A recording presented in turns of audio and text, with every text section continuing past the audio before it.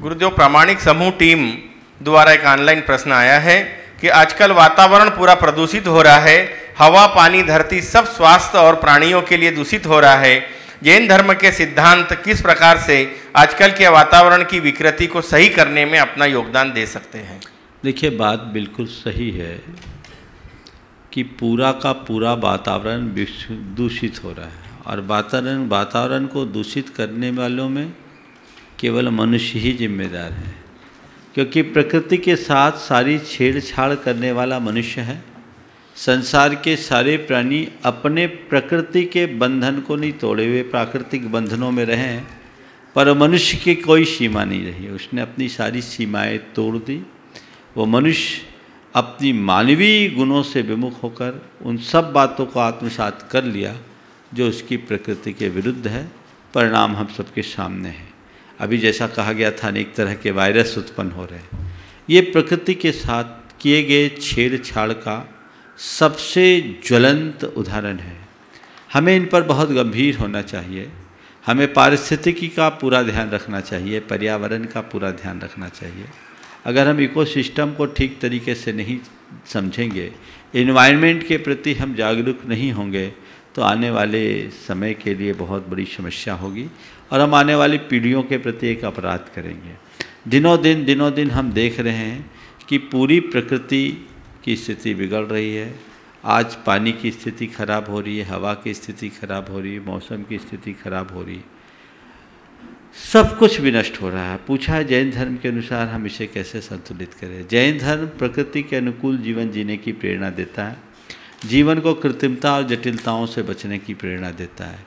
हमारे यहाँ कहा गया है कि प्रकृति के विरुद्ध जो कुछ भी कार्य किया जाता है वो एक प्रकार का अनर्थदंड है, जो पाप है। हमें इससे बचना चाहिए। आवश्यकता अनुरूप ही चीज़ों का उपयोग और उपभोग करना चाहिए, अतिरिक्त नहीं करना चाहिए, और उसमें भी यथासंभव सावधानी रखनी चाहिए जिसमें कम से कम हिंसा हो। हम जितना प्रकृति के अनुरूप जीवन जिएंगे, प्रकृति के साथ तालमेल बनाकर जीवन जिएंगे, हमारा जीवन उतना ही सुव्यवस्थित होगा। जैन दर्शन इस बात का सबसे ज़्यादा हिमायती है। प्राणी मात्र के प्रति सद्भाव रखना जैन धर्म की एक विशिष्ट पहचान है। वो सद्भाव और सद्भावना हमें सबके प्रति बना करके रखनी चाहिए। इसलिए आज ज़रूरत है हम जैन जीवन शैली को अपनाएं, जिसमें किसी भी प्रकार की हिंसा ना हो, किसी भी प्रकार की कुचेष्टा ना हो और किसी भी प्रकार का वह विकृत कार्य ना हो जो प्रकृति के साथ छेड़छाड़ में कारण बनता है। यदि हमने इस तरफ ध्यान दिया तो पूरी प्रकृति के संतुलन को बनाने में हम बहुत सहायक हो सकते हैं। हमें वापस अपने उस पुरातन जीवन शैली में लौटना चाहिए जिसमें हमने प्रकृति के साथ निकटता बनाकर, तालमेल बनाकर प्रकृति के एक अंश की तरह जीवन जिया था। हमारे यहाँ कहा जाता है प्राणी मात्र के प्रति मैत्री का भाव रखो, सत्वेषु मैत्री। ये हमारे यहाँ का एक बहुत बड़ा सूक्त है। प्राणी मात्र के प्रति मैत्री हो, और मैत्री का मतलब है विश्व के प्रत्येक प्राणी के प्रति सद्भाव रखो। संसार के किसी प्राणी को किसी भी प्रकार का दुख या कष्ट न पहुँचे, इस अभिलाषा का नाम मैत्री है, जो मनुष्य की बढ़ी हुई संवेदनशीलता की अभिव्यक्ति का प्रमाण है। हमारी संवेदना जितनी प्रगाढ़ होती है, हमारे मैत्रीपूर्ण संबंध भी उतने ही दृढ़ बनते रहते हैं। अपनी संवेदनाओं को बढ़ाएं, केवल अपनी न सोचें, आने वाले लोगों की भी सोचें। आज आपके पास सारे साधन हैं, आपके पास पानी है, आप उसका अंधाधुंध प्रयोग करते हैं, लेकिन कभी आपने सोचा आज आपको जितना पानी मिल रहा है, आज से 20 साल बाद क्या वो उतना पानी मिलेगा? प्रमाण स्वरूप देखना है तो जाके नदियों को देखो। आज नदियों में जितना पानी है 20 साल पहले उससे ज़्यादा पानी था। अब कहते हैं कि नदियों में लगभग 35 से 40% पानी कम हो रहा है। नदियाँ सूखते जा रही है।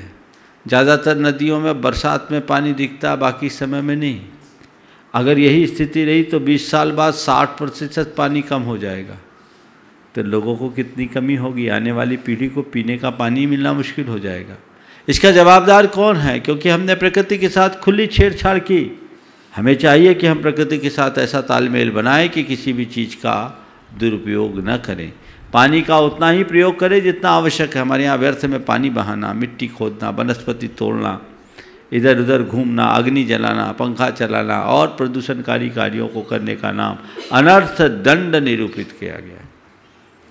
मिट्टी, पानी, हवा, अग्नि, इनका किसी भी और वनस्पति, इनका किसी भी प्रकार से अगर हम दुरुपयोग करते हैं तो ये दंड नहीं, अनर्थ दंड।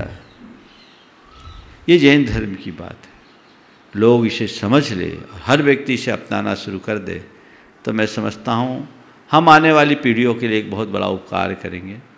नहीं तो वो पीढ़ियाँ हमें कोसेगी, उसके सामने बहुत सारी समस्याएं आएगी। ये हमारी जवाबदेही है कि हमारे पूर्वजों ने हमें धरोहर सौंपी है, तो हम उसे आगे बढ़ाएं और प्रकृति के संतुलन को बनाने के इस महायज्ञ में अपनी सहभागिता दें।